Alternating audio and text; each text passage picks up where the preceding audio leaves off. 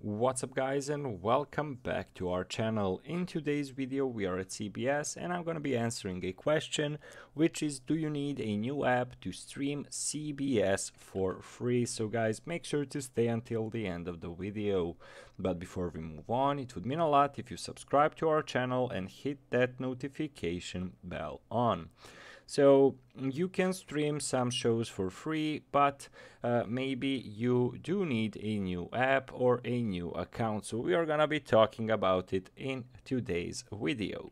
So basically guys, the short answer is yes, of course you do. So the CBS app switched to the Paramount Plus app, but to watch the latest episodes of CBS shows for free, just download the new app on the App Store or Google Play and Amazon. Want even more CBS? You can of course sign in with your TV provider to stream your local CBS station live, along with full current seasons of primetime and select daytime shows.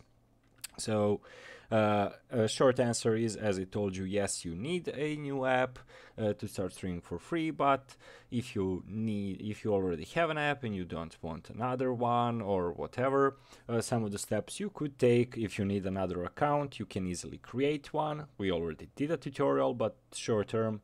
In the upper left corner on these three horizontal lines, when you press on them, you can just select sign up or sign in if you already have an account, or try Paramount Plus if you want even more options on CBS network. So overall guys, that's it for today's video, and as I mentioned earlier, it would mean a lot if you subscribe to our channel and hit that notification bell on. That's it for today guys, thank you so much for watching and see you in our future videos. Goodbye.